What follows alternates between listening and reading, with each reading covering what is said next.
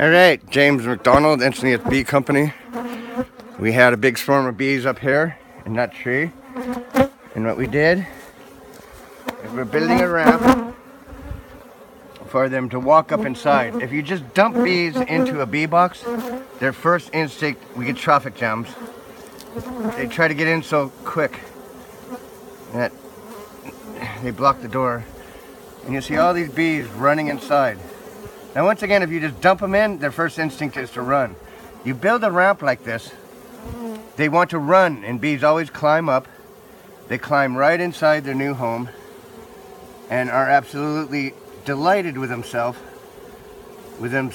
for having gotten away from the mean guy in the bee suit and found this home on their very own. They're not even walking in, they're running.